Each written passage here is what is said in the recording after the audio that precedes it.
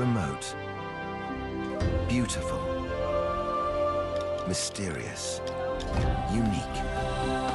Islands are worlds of their own. Places apart where life has evolved differently. But in our modern interconnected world, islands are also part of a global community that is changing, for better or worse.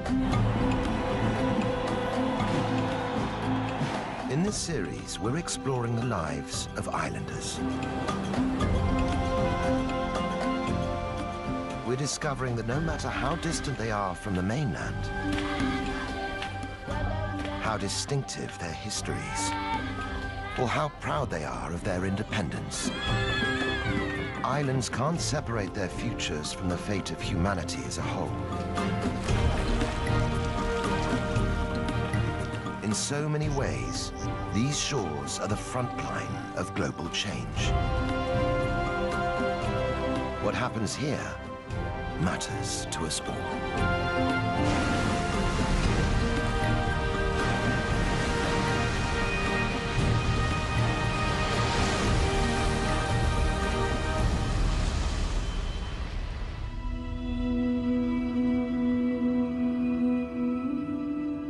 Just south of the equator, off the East African coast, is the archipelago of Zanzibar. It's a group of coral atolls and small islands, dominated by two large ones, Unguja and Pemba.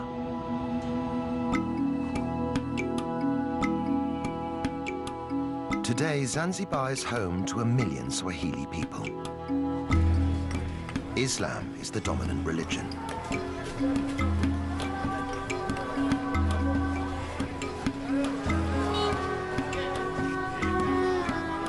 But over the centuries, these islands have known many cultures and customs.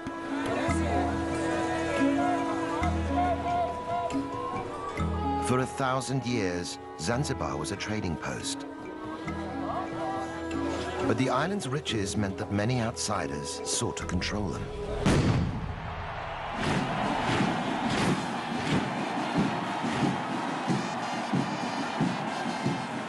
For hundreds of years, Zanzibaris have had to march to the beat of someone else's drum.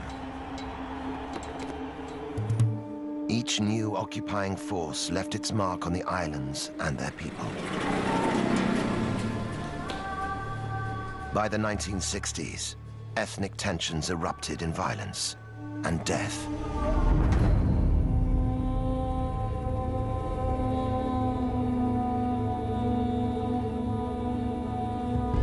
The aftermath, extreme poverty and ill health. For some, a rise in tourism seems to promise a way back to wealth. In reality, most of the tourist dollars stay within the gates of luxury, all-inclusive enclaves.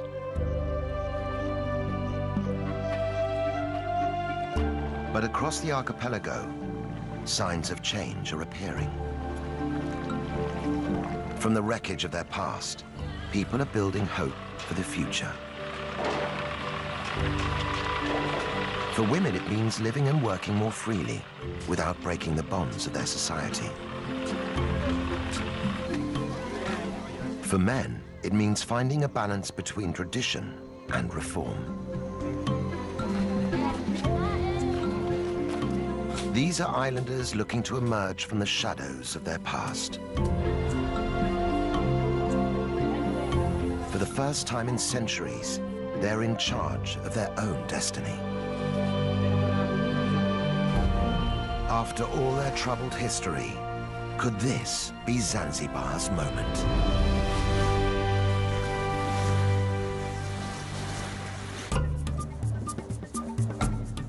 Zanzibar City in western Unguja is the archipelago's capital. It's home to 200,000 people. Their modern lives play out against a backdrop colored by rich layers of history. New trade sits alongside the old crafts.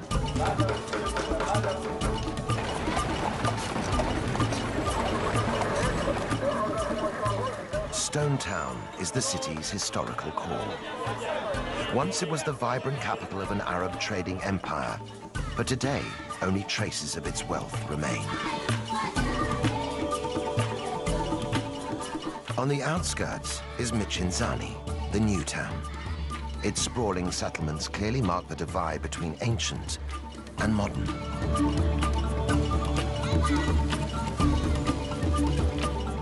One resident who represents Zanzibar city's past and present is B. Kadude.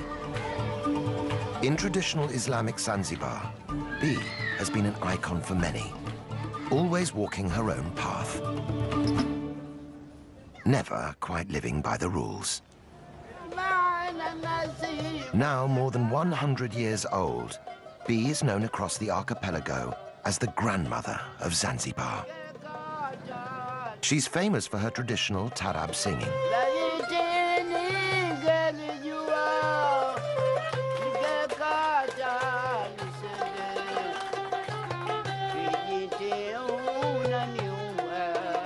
Despite her age, B still performs regularly. The fusion of Arabic rhythms and Swahili poetry is a reminder of Zanzibar's exotic history.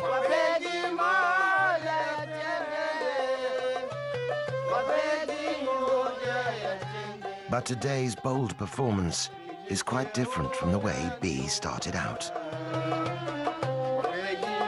In those days, cultural sensitivities meant women could be heard, but not seen. In the past, or a long time ago, you would do this. You would cover your face. Now we don't do this. We want all the audience to see us and look at us.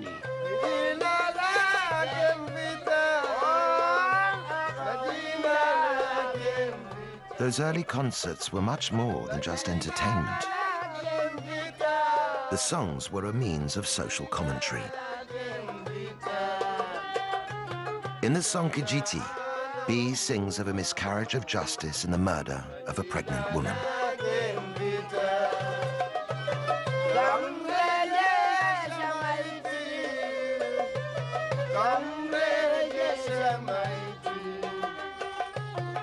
B was one of a group of women who used tarab songs to raise awareness of injustice and social issues.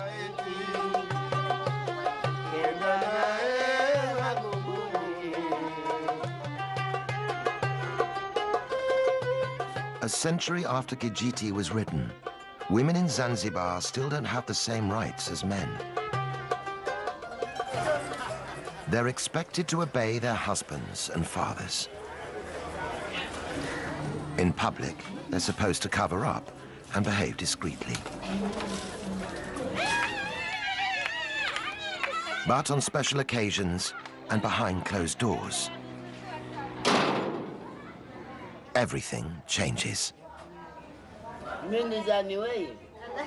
Led by B, the group are preparing for an intense, women-only rite of passage.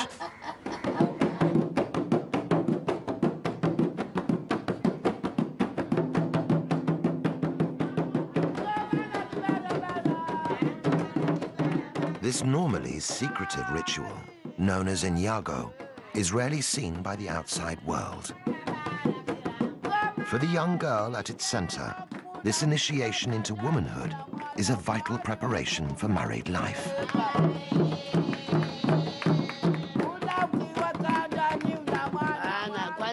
First, we scrub her and teach her how to behave, how to make her husband's bed, how to treat him well and bathe him. This is her role as a wife.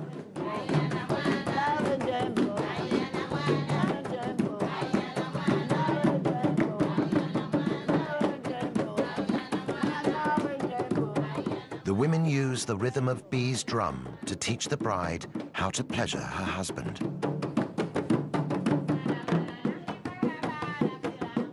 The fun and excitement is intoxicating. But Inyago also has a serious side. Girls are taught how to handle difficult husbands, how to stand firm through the trials of married life. As Zanzibaris step forward into their future, B is worried this old tradition will die with her. When I am gone from this world, it will go, if no one is around to continue it. But as long as the ritual remains relevant to modern women in Zanzibar, it seems sure to survive.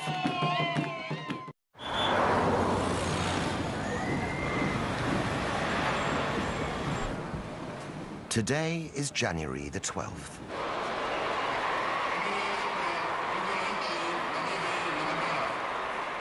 The president is on his way to celebrate a pivotal moment in the island's history. Half a century ago, African Zanzibaris seized power from the Arab-dominated government in a violent uprising.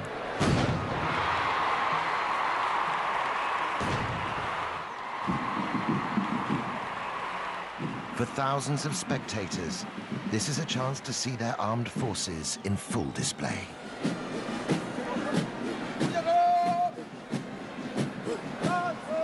For the president, it's a political opportunity.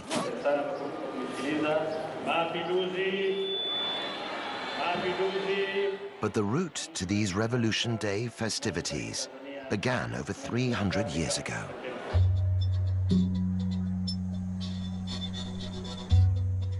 In 1698, after a long history of trade with the island, Oman conquered Zanzibar and declared it an Arab state.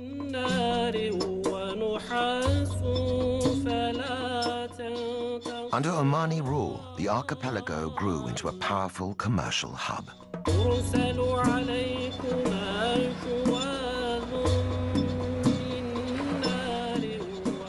Zanzibar's thriving ports and bustling bazaars were at the center of a vast international trade network.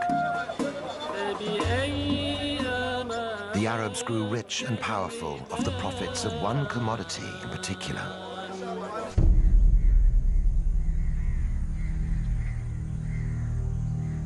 Slaves.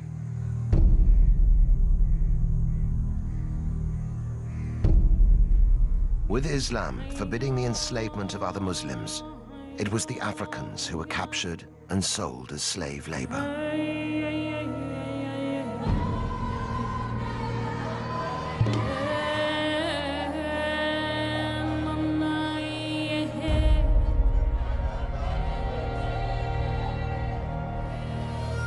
Kept for long days in hot, cramped holding cells.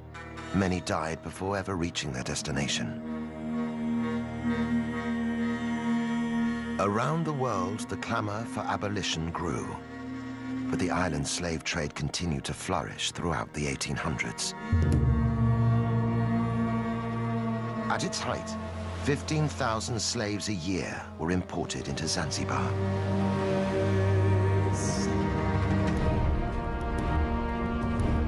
The Arab elite used African slaves to fuel an explosion in clove farming. Zanzibar became known around the world as the Spice Islands. Even after the trade was legally abolished in 1873, slavery continued on the islands for another generation. By the start of the 20th century, the archipelago was firmly divided along the ethnic lines. Arabs remained the ruling elite. They possessed most of the land and wealth.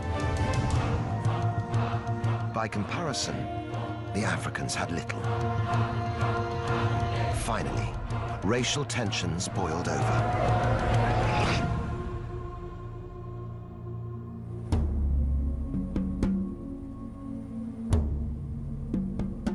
On the 12th of January 1964, the African population turned against the Arabs in the government.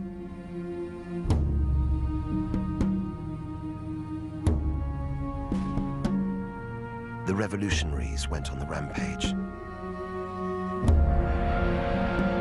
In a single day, 17,000 Arabs and other ethnic minorities were murdered. On the day of the revolution, by 6 o'clock, the Sultan and his family had already fled in their ships. So many were murdered, just out of anger and hatred. It was a genocide that went largely unreported around the world.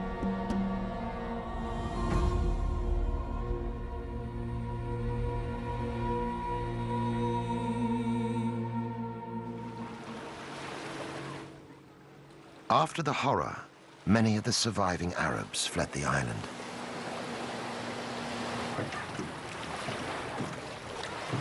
Those who stayed, like Abdallah Nasser Abdallah, had their property confiscated and lived in daily fear. Even today, talking about the revolution brings back difficult memories. My father was detained, and he wasn't the only one. They used to come and detain people and beat them for no reason. People fled because of this.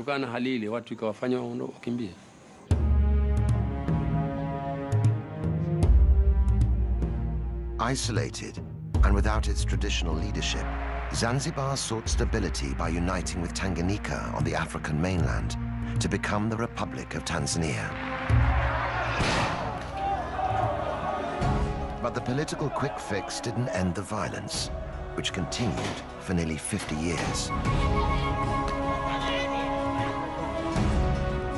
Finally, in 2010, the two main parties agreed to put an end to the fighting. They formed a coalition government, and months later, the islands experienced their first peaceful elections. For many, the political change marks the start of a new chapter in Zanzibar's future. But on the archipelago's second largest island of Pemba, the landscape itself is a reminder of how difficult it is simply to wipe the slate clean.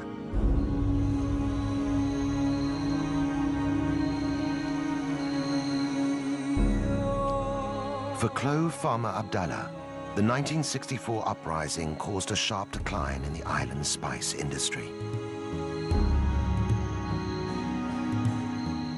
Until then, most of Pemba Island was owned by Arabs, who used its fertile farmland to become the world's leading producer of cloves. Widely used in cooking and perfumes, the dried flower buds allowed Zanzibar's economy to flourish.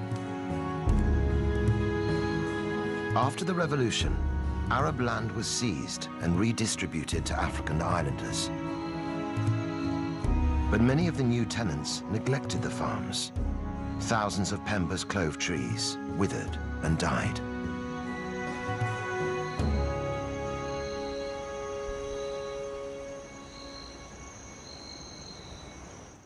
With new trees taking 8 years to produce cloves, the loss proved costly. In the months after the revolution, clove production in Zanzibar dropped by 95%.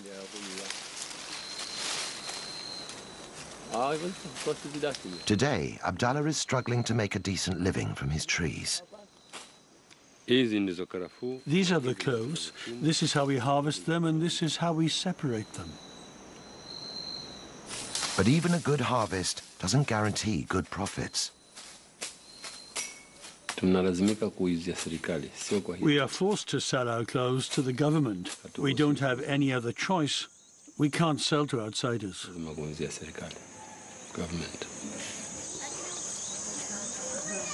Although yields are just a fraction of what they once were, 10,000 tons of cloves are still produced every year on Pemba. The problem is that the price is so low, it doesn't meet our needs.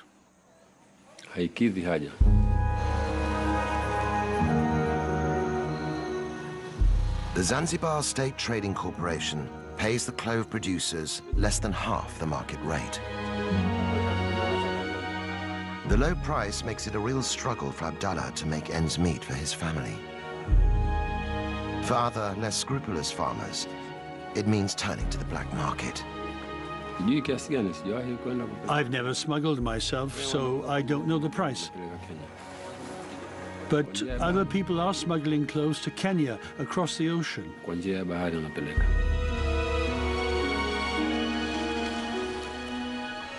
Farmers can get up to 3 times the price for their clothes in Kenya. But the cost of smuggling can be extremely high. Sometimes they get caught. They lose their clothes, their dhow, everything they own, and then they're sent to jail.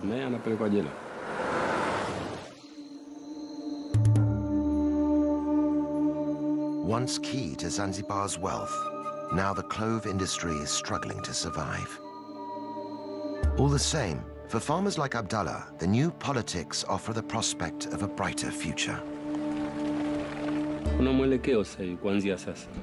It seems like a new beginning here. The coalition government are trying to build a new Zanzibar.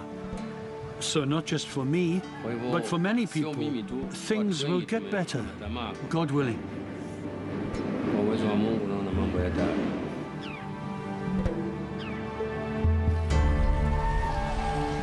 Right across the archipelago, there are islanders desperately hoping for change. Half the population live below the poverty line, scraping a living from the land or the sea.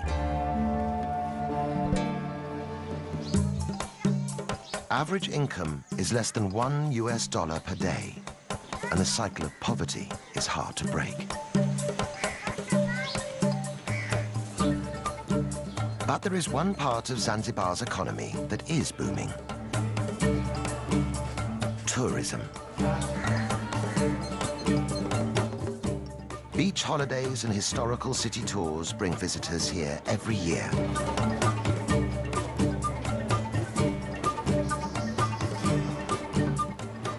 The rapid growth of tourism is bringing new jobs and opportunities.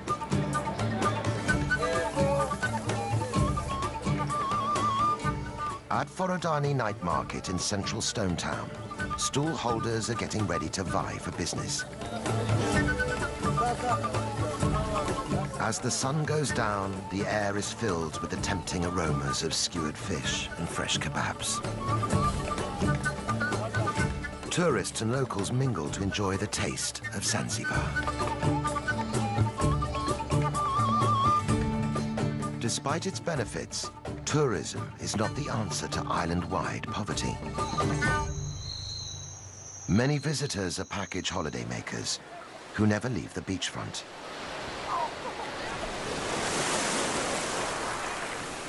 Very little of the money spent inside the big resorts ever reaches local Zanzibaris.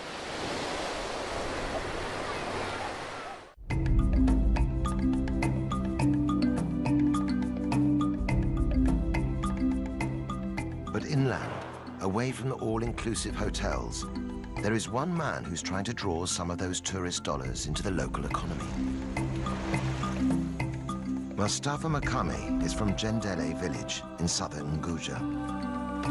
He runs tours that give visitors a rare insight into the real Zanzibar, showing how life in his village has developed in harmony with the local environment.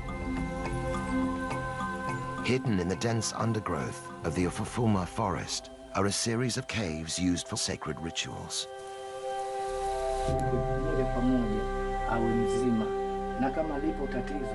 Mustafa thinks they could be the key to attracting visitors. Tourists can have the chance to meet the witch doctor and see how he works.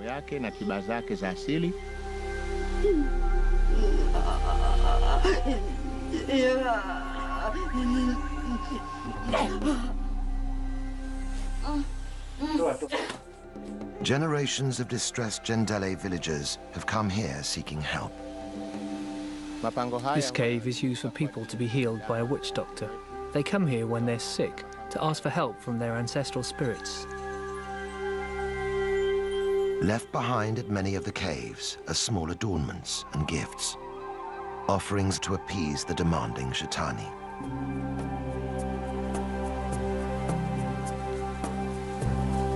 And the ancestral spirits aren't the only residents of the forest.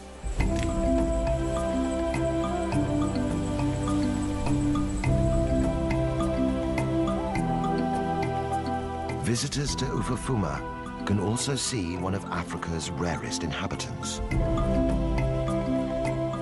Kirk's red colobus monkeys are an endangered species, only to be found here in Zanzibar.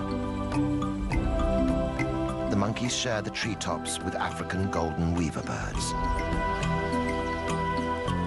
Home to exotic wildlife and unique human traditions, Ufafuma could be a huge draw for tourists who are looking for more than just sun and sand.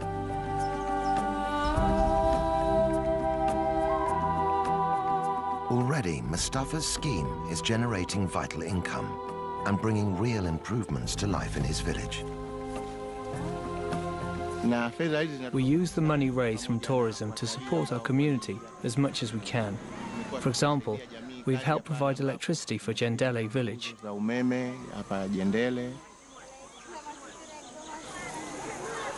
Money has also been used to supply the village school with books and pencils. These free provisions can make all the difference as local families weigh up the benefits of education for their children. But even though the income they bring is valuable, visitor numbers to the forest are still disappointingly small. The truth is that right now, we're only getting maybe 20 to 25 tourists in a whole year. We just don't have the ability to advertise outside of Zanzibar. To really get his tours off the ground, Mustafa needs the support of the major players in Zanzibar's tourism industry. We would like the big hoteliers to send us guests, and in turn our community will become well known in our country. One day, we hope, we'll get many more tourists to come.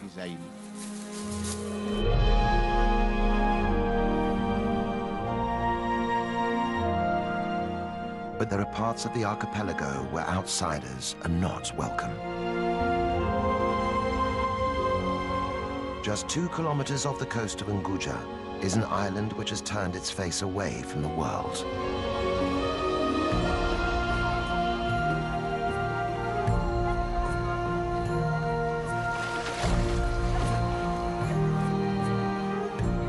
Once, Tumbatu ruled the whole of Zanzibar as its capital. Now, islanders here choose to keep themselves apart. Known as the Watumbatu people, residents claim to be direct descendants of the Persian kings who arrived in Zanzibar in the 10th century. Today, they are proudly independent people, notorious for discouraging visitors.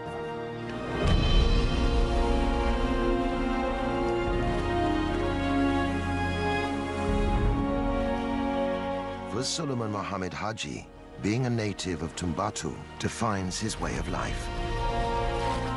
Every day, he goes out in his ngalawa, or Swahili canoe, to fish for a living. Suleiman attributes his sailing skills to his distant ancestors who arrived in great dhows from the Middle East. Tumbatu Islanders still have a reputation as the finest sailors on the East African coast. But Suleiman's ngalawa is too small to sail in deep waters, and in the heavily fished areas around Tumbatu, even the best sailing skills don't guarantee a good catch.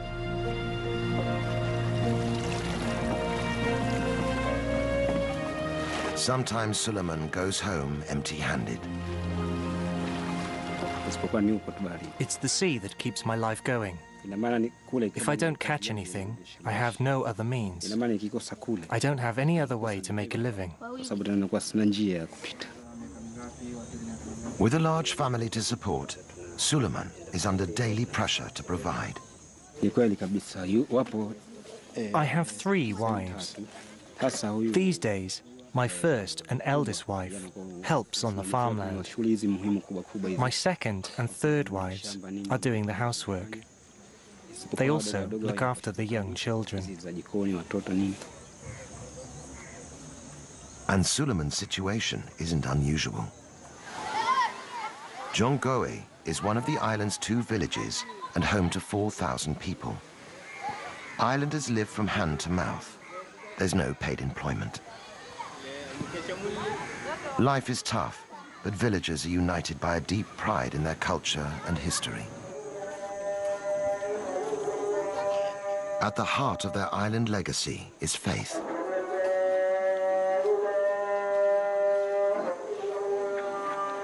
Brought to Zanzibar by the first Arab settlers, Islam is central to life here.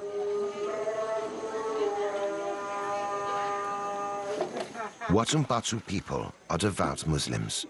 Following Islamic practice, they purify themselves before praying 5 times a day.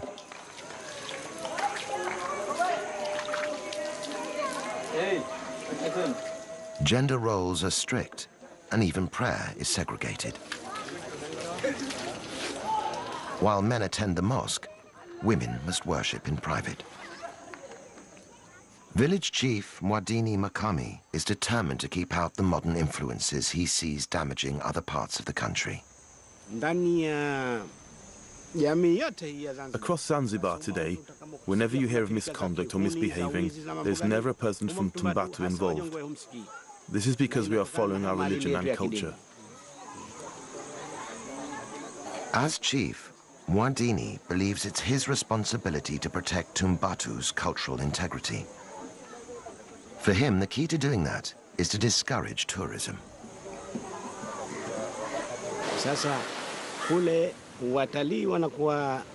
The tourists go swimming in the sea, and then they lie on the beach with just their swimming costumes on. Eventually, you see the villagers mimicking their behavior, and that's why I'm afraid of tourism. But while the cultural cost of tourism may be high, the price of keeping it out could be even greater. Tumbatu is one of the poorest regions in the whole of Zanzibar. Islanders only have access to the most basic healthcare. At the run-down local hospital, treatment is limited to paracetamol.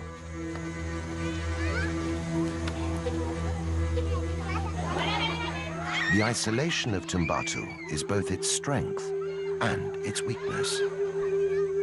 Soon, islanders will have to decide if the cost of maintaining it is simply too high.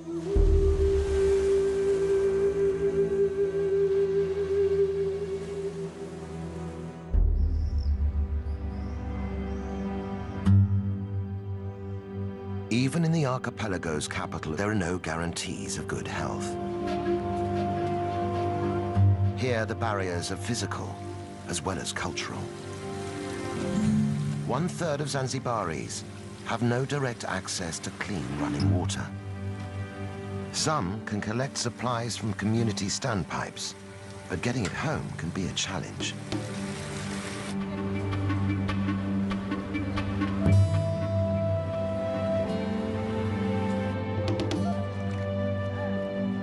Poor sanitation is another major problem. Waste removal is difficult, with less than 20% of Zanzibar connected to the sewage system. Without basic services, infectious diseases like cholera are a constant threat. The result? Life expectancy in Zanzibar is one of the lowest in the world. Just 48 years. Children are particularly vulnerable. 1 child in 6 will die before they reach their 7th birthday.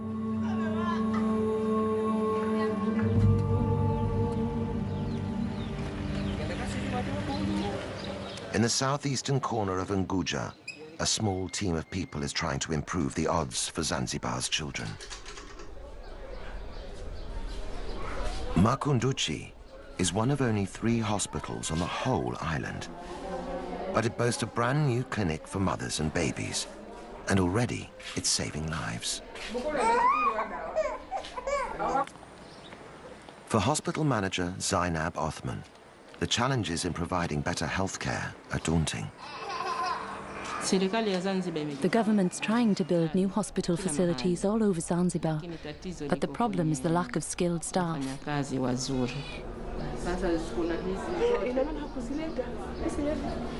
With extra funding from the British-based charity, the Makunduchi Project, hospital facilities here have been recently improved. But Zainab still only has 34 beds and 2 junior doctors to treat a population of 60,000 people. Even with such limited resources, the team are working miracles. After the birth, this woman had a postpartum hemorrhage, which meant she had to have a blood transfusion. It helped save her life. It would have been another story without it.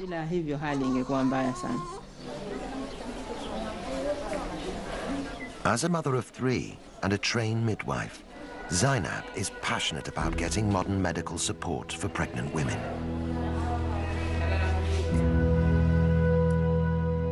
But convincing local women to use the hospital facilities isn't straightforward. For most pregnant mothers, the first point of contact is their village's traditional birth attendant.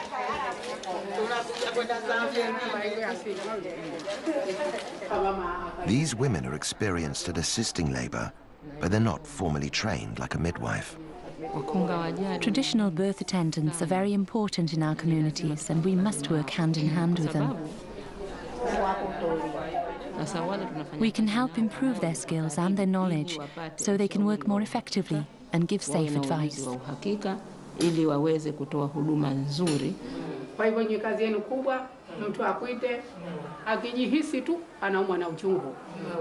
Getting these birth attendants on board is helping to persuade more mothers to have their babies in hospital.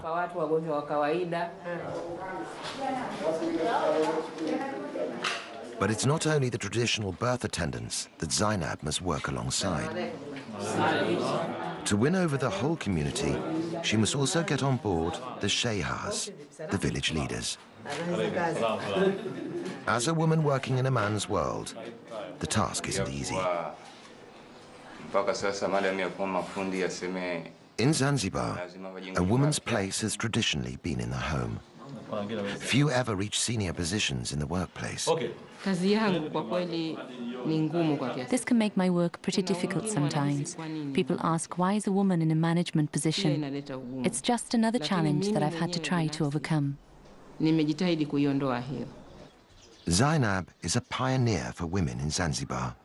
Her hard work and persistence has won respect and is helping to challenge the old stereotypes.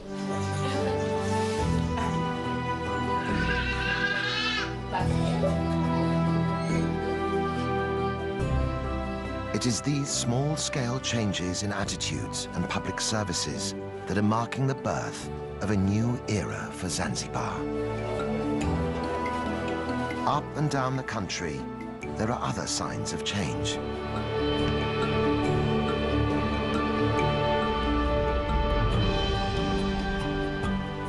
Just a generation ago, a female football team would have been unthinkable. Now, the Women's Fighters Football Club have won the right to play on their own terms. When they tackle men's teams, there's a feeling that there's more than just the game at stake. They are part of a new generation, fighting for a better deal for women in Zanzibar. And the revolution isn't limited to sport.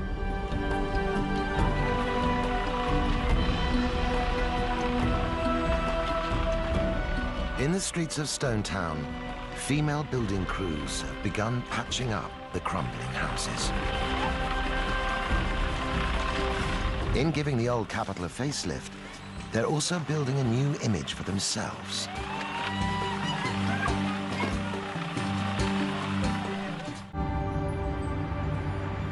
In the seaside village of Kidoti, in northern Unguja, women don't work just to prove a point.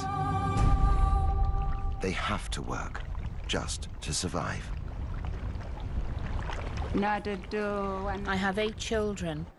Their father died, and they have only me left. Fatuma Mashenga is one of a growing number of islanders who work the beach farming seaweed. We're a group of women who all farm together. It's hard work. Sometimes when we go to harvest the seaweed, the ocean steals it. This makes it even harder on us.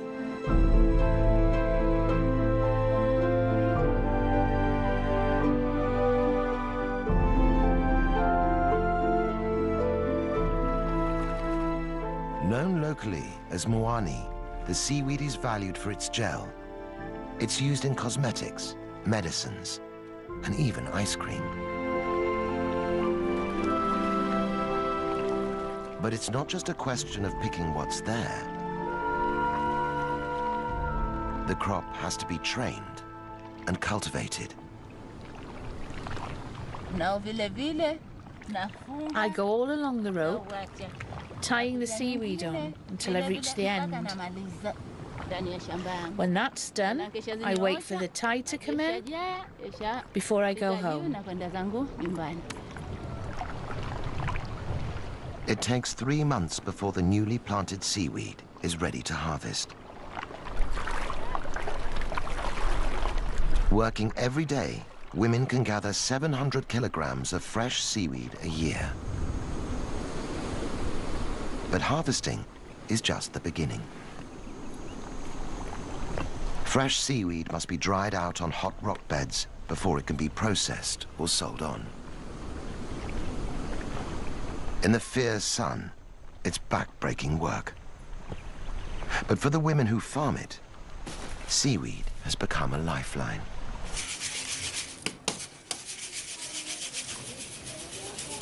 As a widow, Fatuma's income is the only means she has to sustain her family.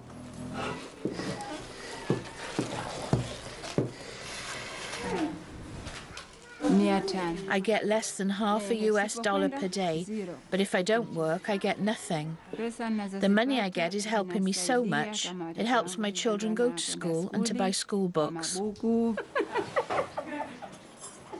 For Fatuma, education is the way to build her family a better future. It's a sign of the changing times in Zanzibar that Fatuma sends her sons to school, and her daughters too. I didn't get an education, but I really want my children to attend school.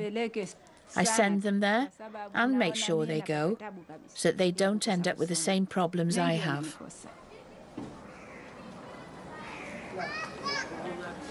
The profits are small, but Fatuma and her friends feel empowered by the money they're making.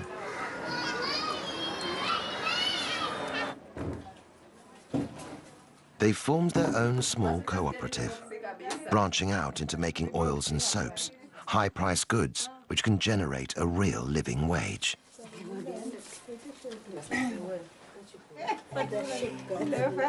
As traditional exports decline, it is women like Fatuma who are building the foundations of a new economy for Zanzibar. And with it, they're revolutionizing their place in society.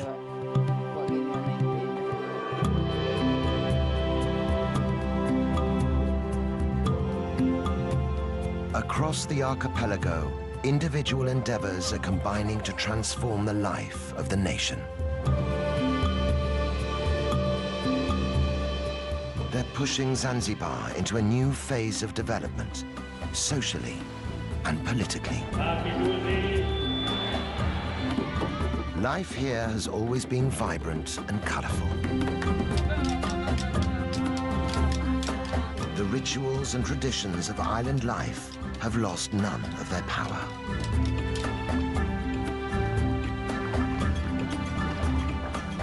And now, there is a brighter future to imagine and reach for.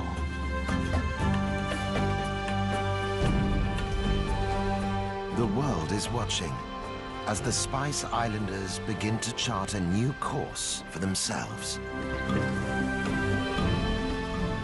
After all the storms they've lived through, Zanzibaris can feel fresh wind in their sails.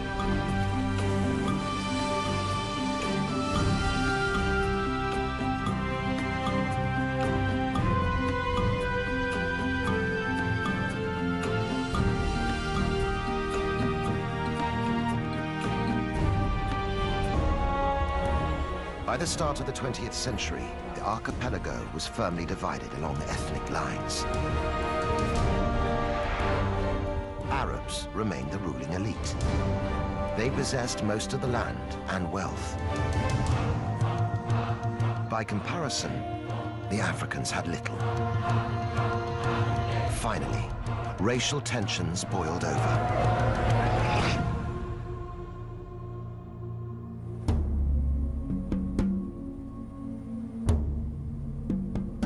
On the 12th of January 1964, the African population turned against the Arabs in the government.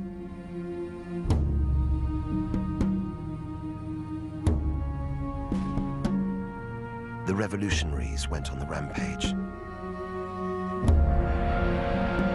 In a single day, 17,000 Arabs and other ethnic minorities were murdered. On the day of the revolution, by 6 o'clock, the Sultan and his family had already fled in their ships. So many were murdered, just out of anger and hatred. It was a genocide that went largely unreported around the world.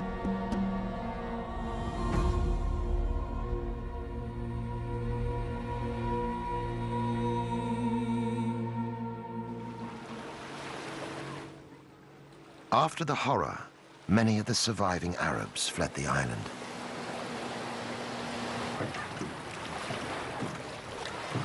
Those who stayed, like Abdallah Nasser Abdallah, had their property confiscated and lived in daily fear.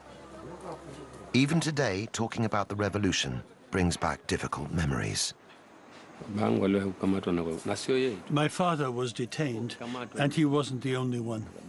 They used to come and detain people and beat them for no reason.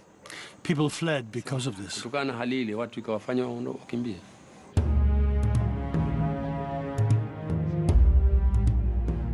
Isolated and without its traditional leadership, Zanzibar sought stability by uniting with Tanganyika on the African mainland to become the Republic of Tanzania. But the political quick fix didn't end the violence, which continued for nearly 50 years. Finally, in 2010, the two main parties agreed to put an end to the fighting. They formed a coalition government, and months later, the islands experienced their first peaceful elections. For many, the political change marks the start of a new chapter in Zanzibar's future. The Zanzibar State Trading Corporation pays the clove producers less than half the market rate. The low price makes it a real struggle for Abdallah to make ends meet for his family. For other, less scrupulous farmers, it means turning to the black market. I've never smuggled myself, so I don't know the price. But other people are smuggling clothes to Kenya across the ocean.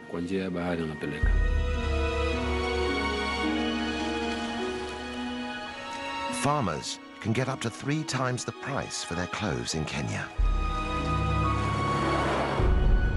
But the cost of smuggling can be extremely high. Sometimes they get caught. They lose their clothes, their dhow, everything they own, and then they're sent to jail.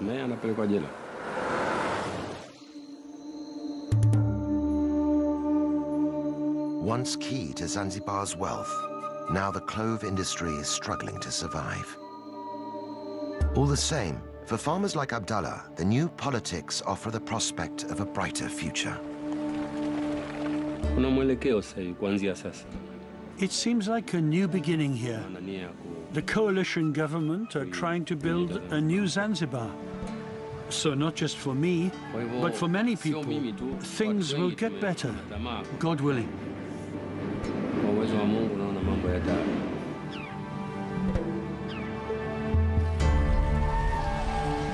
Right across the archipelago, there are islanders desperately hoping for change.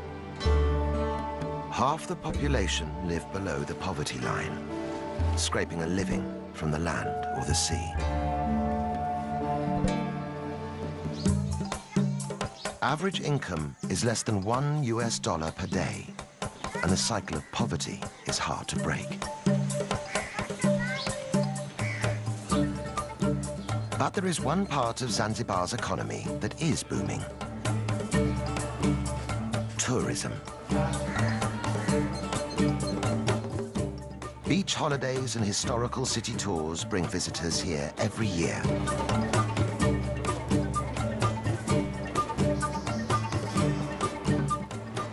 The rapid growth of tourism is bringing new jobs and opportunities.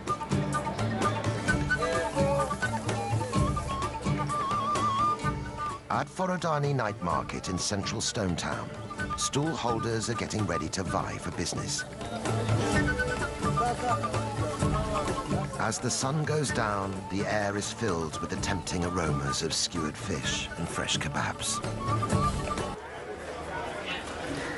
In public, they're supposed to cover up and behave discreetly. But on special occasions and behind closed doors,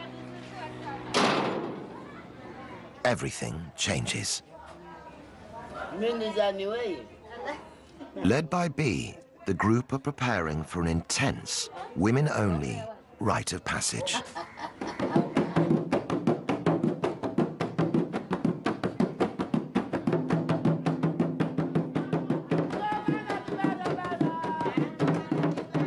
This normally secretive ritual, known as Inyago, is rarely seen by the outside world. For the young girl at its center, this initiation into womanhood is a vital preparation for married life.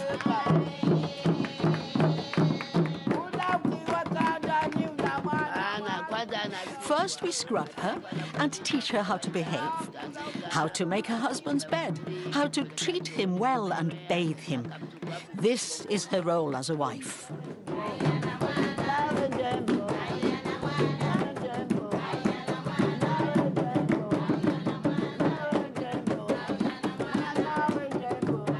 The women use the rhythm of B's drum to teach the bride how to pleasure her husband.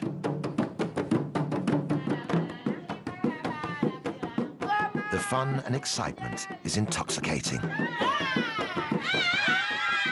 But Inyago also has a serious side. Girls are taught how to handle difficult husbands, how to stand firm through the trials of married life. As Zanzibaris step forward into their future, B is worried this old tradition will die with her. When I am gone from this world, it will go, if no one is around to continue it. But as long as the ritual remains relevant to modern women in Zanzibar, it seems sure to survive.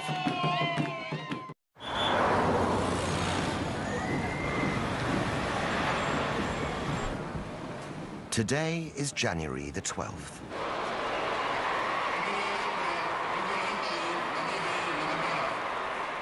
The president is on his way to celebrate a pivotal moment in the island's history. Half a century ago, African Zanzibaris seized power from the Arab-dominated government in a violent uprising.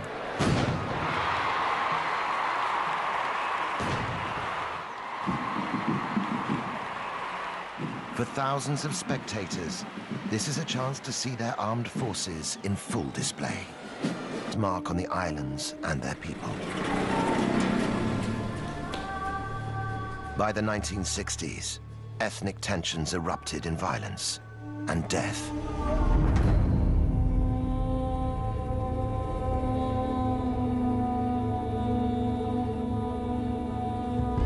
The aftermath: extreme poverty and ill health.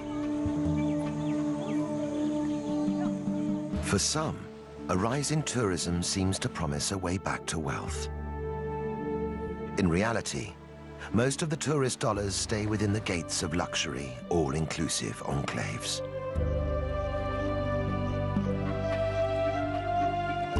But across the archipelago, signs of change are appearing. From the wreckage of their past, people are building hope for the future. For women, it means living and working more freely without breaking the bonds of their society. For men, it means finding a balance between tradition and reform. These are islanders looking to emerge from the shadows of their past.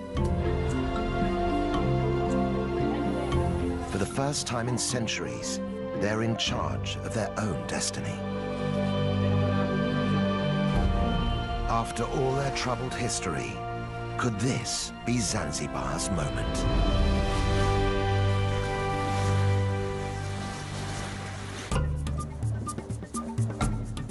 Zanzibar City in western Unguja is the archipelago's capital. It's home to 200,000 people. Their modern lives play out against a backdrop colored by rich layers of history. New trade sits alongside the old crafts.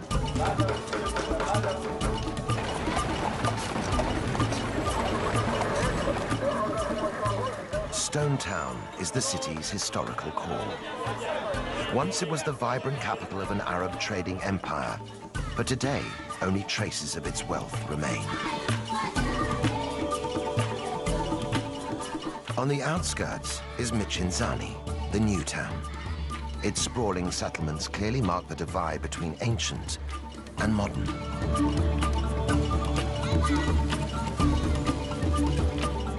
One resident who represents Zanzibar City's past and present is Bi Kadude. In traditional Islamic Zanzibar, Bi has been an icon for many, always walking her own path. Never quite living by the rules. Villages and home to 4,000 people. Islanders live from hand to mouth. There's no paid employment.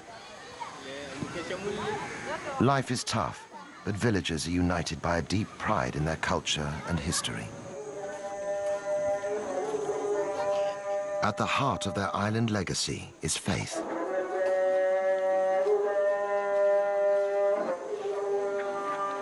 Brought to Zanzibar by the first Arab settlers, Islam is central to life here.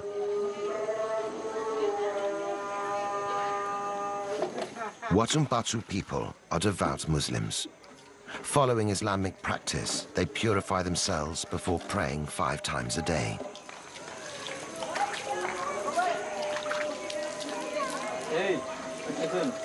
Gender roles are strict, and even prayer is segregated. While men attend the mosque, women must worship in private. Village chief Mwadini Makami is determined to keep out the modern influences he sees damaging other parts of the country. Across Zanzibar today, whenever you hear of misconduct or misbehaving, there's never a person from Tumbatu involved. This is because we are following our religion and culture. As chief, Mwadini believes it's his responsibility to protect Tumbatu's cultural integrity. For him, the key to doing that is to discourage tourism.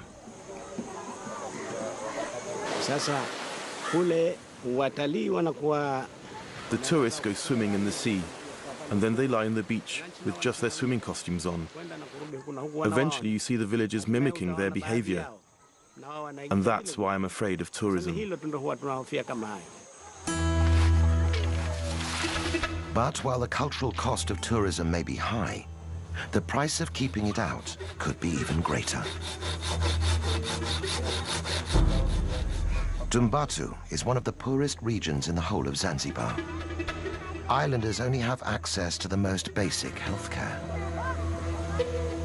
At the run-down local hospital, treatment is limited to paracetamol.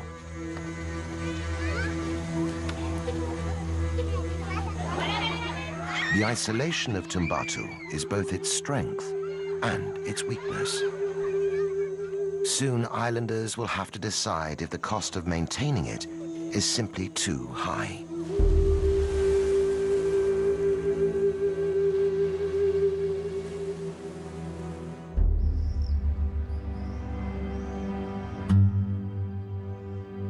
Even in the archipelago's capital, there are no guarantees. Icon for many, always walking her own path. Never quite living by the rules. Now more than 100 years old, B is known across the archipelago as the grandmother of Zanzibar. She's famous for her traditional tarab singing.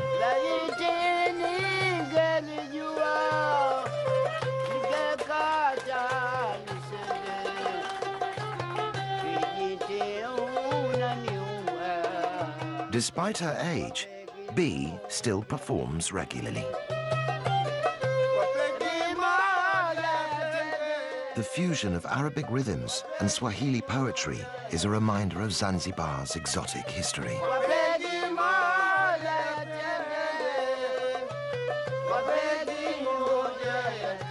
But today's bold performance is quite different from the way B started out. In those days, cultural sensitivities meant women could be heard, but not seen. In the past, or a long time ago, you would do this. You would cover your face. Now we don't do this. We want all the audience to see us and look at us.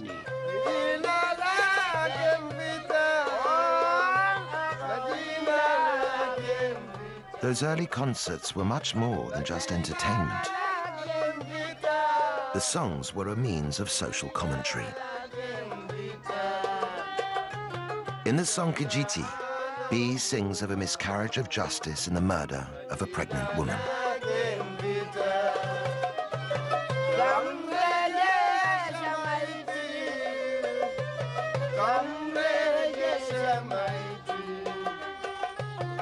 B was one of a group of women who used tarab songs to raise awareness of injustice and social issues.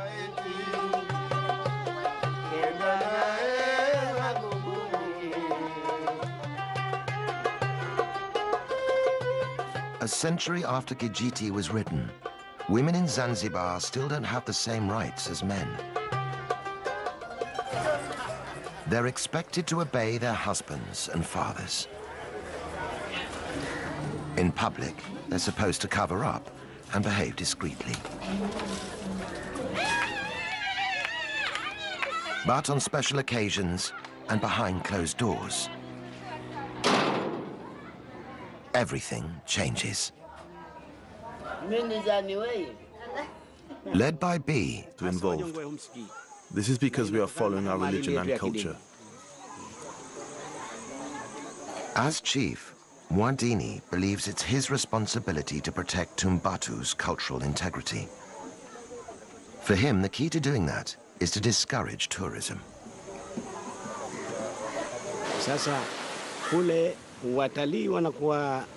The tourists go swimming in the sea, and then they lie on the beach with just their swimming costumes on. Eventually, you see the villagers mimicking their behavior, and that's why I'm afraid of tourism. But while the cultural cost of tourism may be high, the price of keeping it out could be even greater. Tumbatu is one of the poorest regions in the whole of Zanzibar. Islanders only have access to the most basic healthcare. At the run-down local hospital, treatment is limited to paracetamol.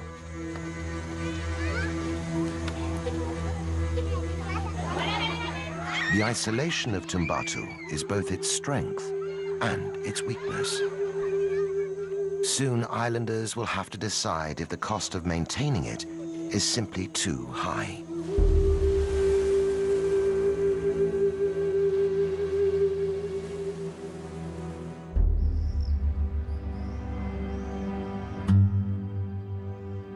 Even in the archipelago's capital, there are no guarantees of good health.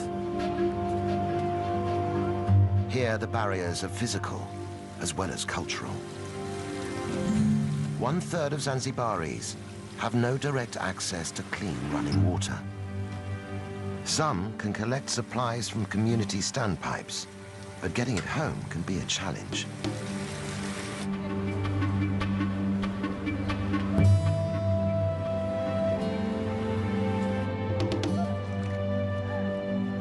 Poor sanitation is another major problem. Waste removal is difficult, with less than 20% of Zanzibar connected to the sewage system. Without basic services, infectious diseases like cholera are a constant threat. The result? Life expectancy in Zanzibar is one of the lowest in the world. Just 48 years. Children are particularly vulnerable. 1 child in 6 will die before they reach their 7th birthday.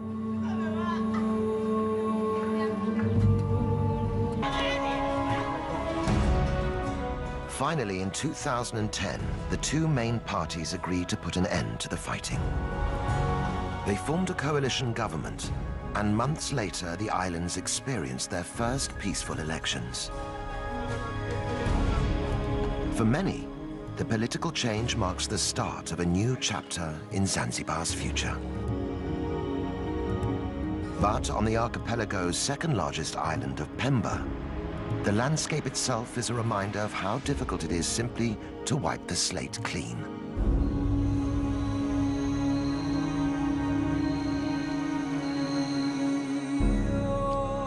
For clove farmer Abdallah, the 1964 uprising caused a sharp decline in the island's spice industry. Until then, most of Pemba Island was owned by Arabs, who used its fertile farmland to become the world's leading producer of cloves. Widely used in cooking and perfumes, the dried flower buds allowed Zanzibar's economy to flourish. After the revolution, Arab land was seized and redistributed to African islanders. But many of the new tenants neglected the farms. Thousands of Pemba's clove trees withered and died.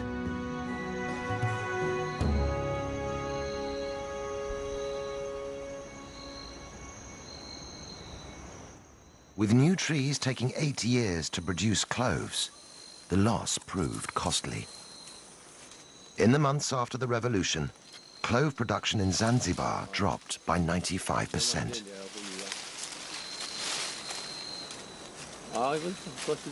Today, Abdallah is struggling to make a decent living from his trees.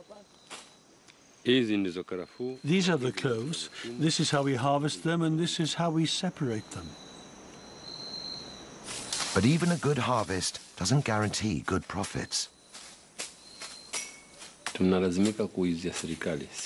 are forced to sell our cloves to the government. We don't have any other choice. We can't sell to outsiders.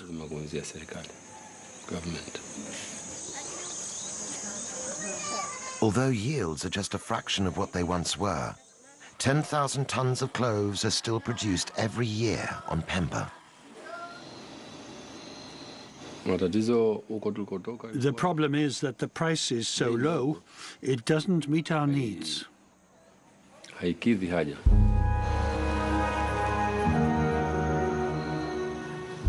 The Zanzibar State Trading Corporation pays the clove producers less than half the market rate. Despite its benefits, tourism is not the answer to island-wide poverty. Many visitors are package holidaymakers who never leave the beachfront.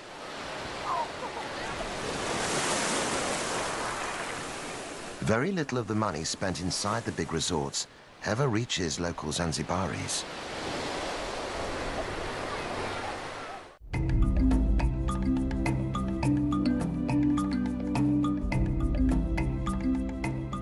But inland, away from the all-inclusive hotels, there is one man who's trying to draw some of those tourist dollars into the local economy. Mustafa Makame is from Delle village in southern Unguja. He runs tours that give visitors a rare insight into the real Zanzibar, showing how life in his village has developed in harmony with the local environment. Hidden in the dense undergrowth of the Ufufuma forest are a series of caves used for sacred rituals.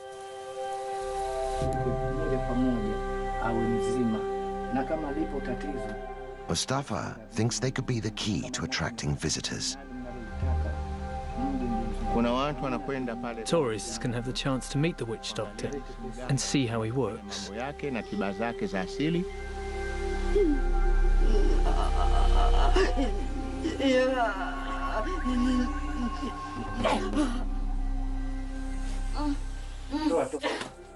Generations of distressed delle villagers have come here seeking help.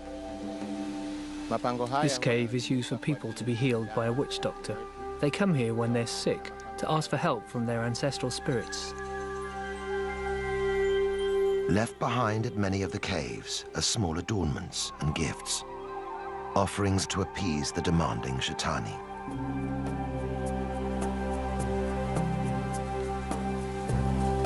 And the ancestral spirits aren't the only residents of the forest.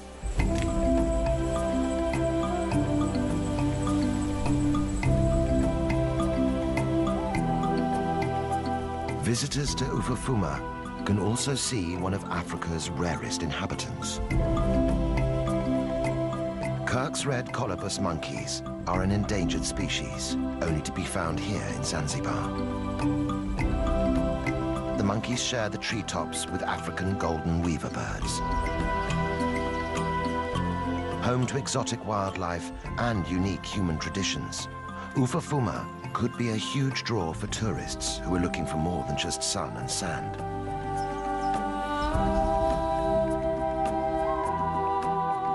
Already, Mustafa's alongside the old crafts.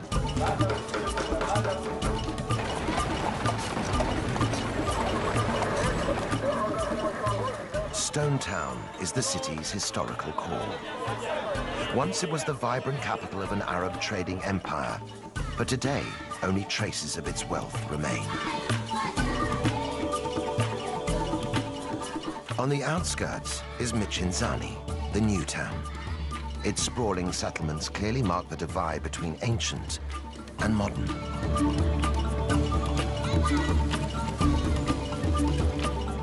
One resident who represents Zanzibar city's past and present is B. Kadude.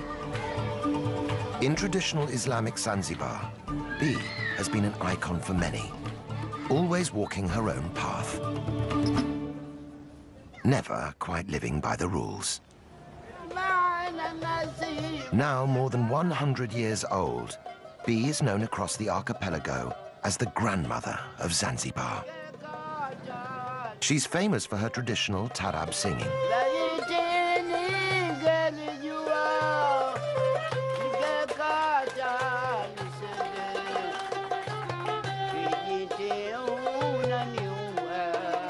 Despite her age, B still performs regularly. The fusion of Arabic rhythms and Swahili poetry is a reminder of Zanzibar's exotic history.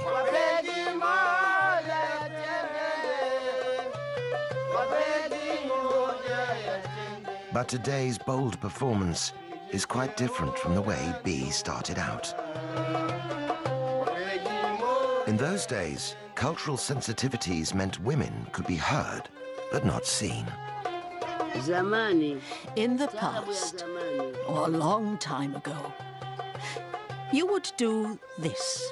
You would cover your face. Now we don't do this. We want all the audience to see us and look at us.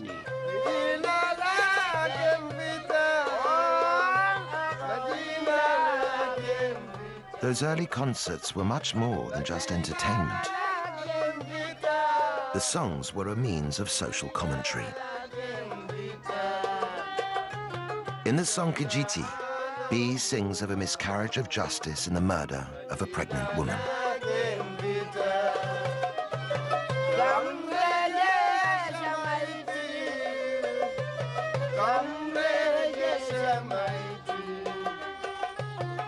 B was one of a group of women who used